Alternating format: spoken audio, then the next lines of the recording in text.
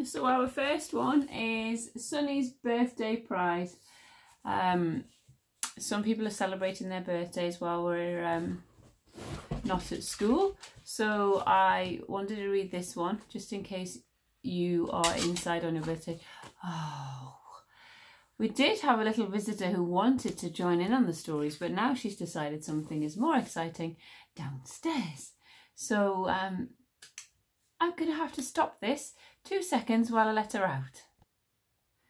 There you go, that's her out of the room. No doubt she'll be back any second. So on with the show. She'll be back any second. She's a monkey. Here we go. And you see the picture. When Sonny was leaving playgroup, his friend Katie gave him an invitation to her birthday party on Saturday. "Thank you," said Sonny.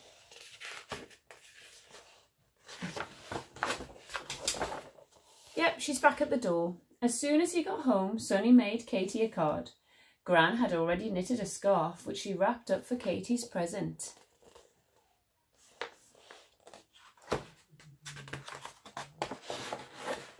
When Saturday came, Sonny was very excited. He eagerly washed his face and brushed his beak, ready for Katie's party. How do you guys get ready for parties?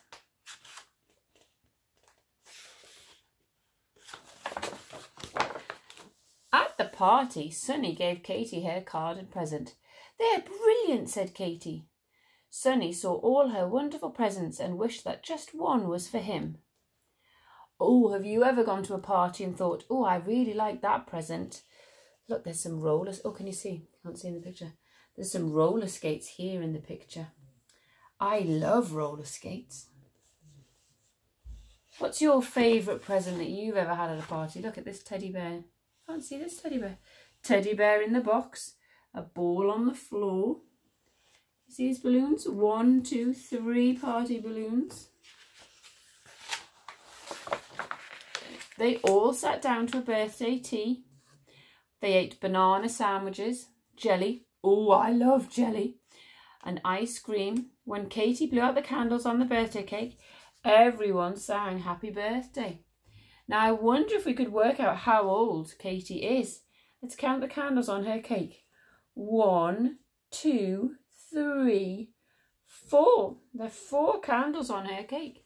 That must mean that Katie is 4 today on her birthday. After tea, Katie's dad organised the party games. They played musical statues. Do you know how to play musical statues? Look, all standing still when the music stops. Pin the tail on the donkey. Look, it must be this person's turn, this duck's turn. And pass the parcel. Sonny was sad when he didn't win any of the games. Then they played hide and seek. Katie started counting. 1, 2, 3, coming, ready or not. Can you see any of the ducks hiding? I can see one under the chair. I can think there's one here, look, because there's a foot. And the top of a party hat. I could see one hiding their eyes there. I could see one under the table here. See any more? Can you find some on this page? Look. Can see one behind the curtains. Found you. We see one here under the grey coat. Look, can you see their feet sticking out? What about on this page? Where are they on this page? I can see you. Look, hiding in the present box. And then this one hiding in the wardrobe. That's a clever hiding place. It was soon time for the children to go home. Katie had found all of them. Except Sonny. Where is Sonny? Asked Grandma. Oh no. Where's he? Do you think he's still hiding? Is that him in the handbag, do you think? Is that just a toy? He's here! You see him? Shouted Katie's dad, pointing at the wash basket.